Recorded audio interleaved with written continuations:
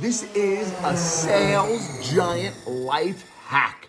Hey guys, Brian Carp, Long Island Sales Giant with another giant hack. You have to receive the validation from the effort and action, not the result. Let me explain it to you guys, right? So guys, if you get your phone calls in, if you're a salesman, you have to feel the validation from that, not what comes from that, right? When you work out, right, you do cardio, you have to feel good, feel the validation, feel the recognition, not by the way that you look that day, but by you doing the action. Everybody that I teach and train, I really tell them that this is so important in every capacity of life. You doing the action, you doing the results is where you need to get the validation from, not what comes from it, because you can't control what comes from it.